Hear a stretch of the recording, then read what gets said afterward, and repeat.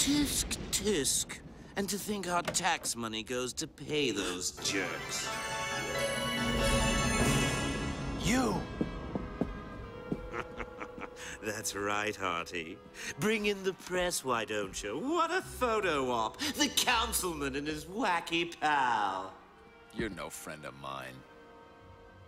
Oh, Artie, I'm crushed! How the high and mighty forget. Don't you remember? You, me, Sally, and the gang? What are you talking about? I never met them or you. I worked for Beaumont. I didn't know what he was doing. Oh, but you knew about it afterwards, and put it to good use, eh? What do you want? To find out who's iced the old gang. Haven't you read the papers? It's Batman!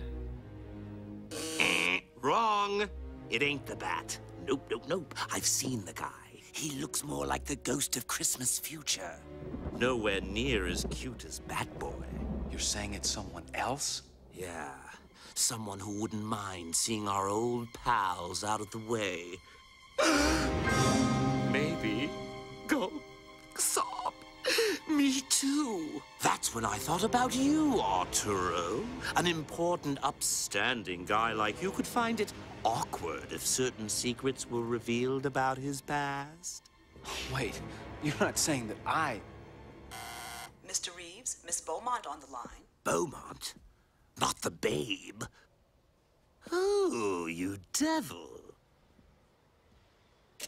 Arthur? Arthur, are you there? Shh. Hello, Andrea. We're still on for lunch, right? I'm sorry, I can't. I got hung up. I'll explain everything tonight, okay? All right. I'll see you then. Now, ain't that a coinky-dink? We're talking about the old man and the spawn of his loins just happens to call. Makes you want to laugh, doesn't it, Artie?